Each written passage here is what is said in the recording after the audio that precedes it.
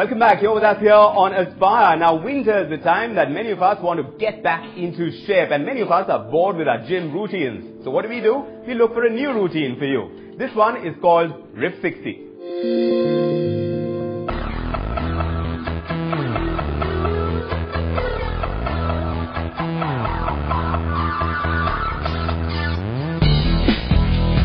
RIP 60, a suspension exercise that will bring you in shape in 60 days. These trainers are showing us few routine on these straps.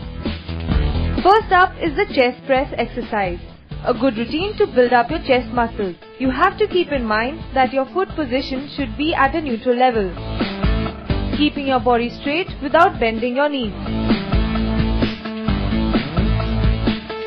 The workout on the RIP 60 is however unstable.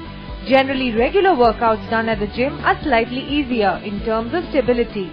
Here you need to stabilize your own body weight, an additional workout in itself. Now this workout is known as the rowing movement, where your body should be straight as a plank without bending your knees. To make it a powerful workout, you have to add rotation to your body by twisting your body. And this movement is known as the thoracic movement. This exercise is good for your thighs, waist and arms together.